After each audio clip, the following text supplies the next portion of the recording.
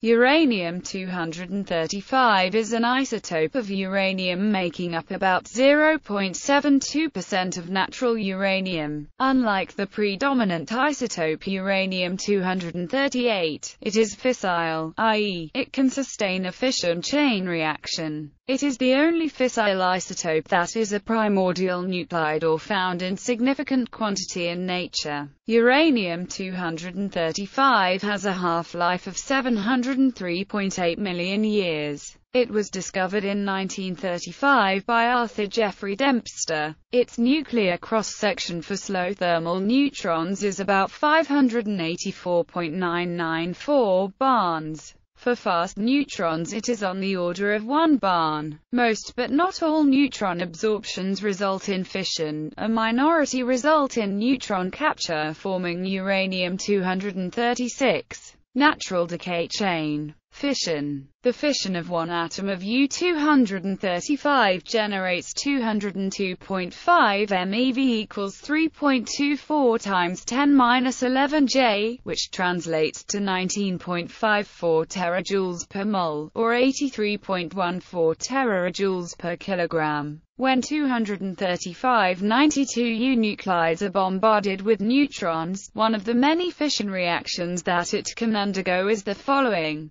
10N plus 235-92U 141-56 bar plus 92-36K out plus 310N. Heavy water reactors, and some graphite-moderated reactors can use unenriched uranium. But light water reactors must use low-enriched uranium because of light water's neutron absorption. Uranium enrichment removes some of the uranium-238 and increases the proportion of uranium-235. Highly enriched uranium, which contains an even greater proportion of U-235, is sometimes used in nuclear weapon design. If at least one neutron from U-235 fission strikes another nucleus and causes it to fission, then the chain reaction will continue. If the reaction will sustain itself, it is said to be critical, and the mass of U-235 required to produce the critical condition is said to be a critical mass.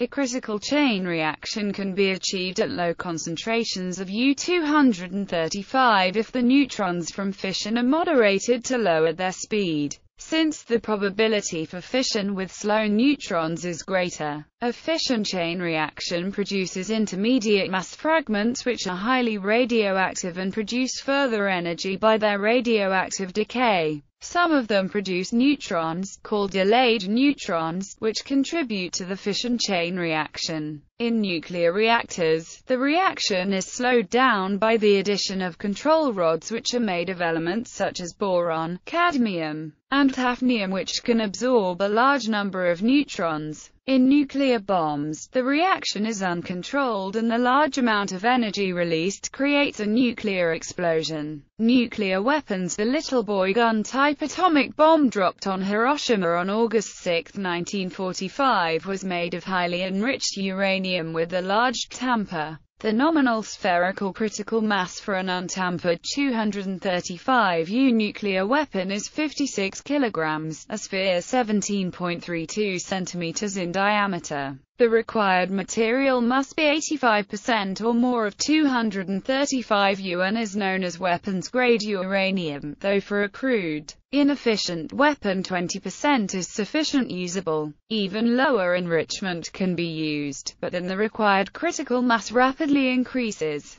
Use of a large tamper, implosion geometries, trigger tubes, polonium triggers, tritium enhancement, and neutron reflectors can enable a more compact, economical weapon using 1/4 or less of the nominal critical mass. Though this would likely only be possible in a country that already had extensive experience in engineering nuclear weapons. Most modern nuclear weapon designs use plutonium as the fissile component of the primary stage, however HALEU is often used in the secondary stage. A piece of U-235 the size of a grain of rice can produce energy equal to that contained in 3 tons of coal or 14 barrels of oil.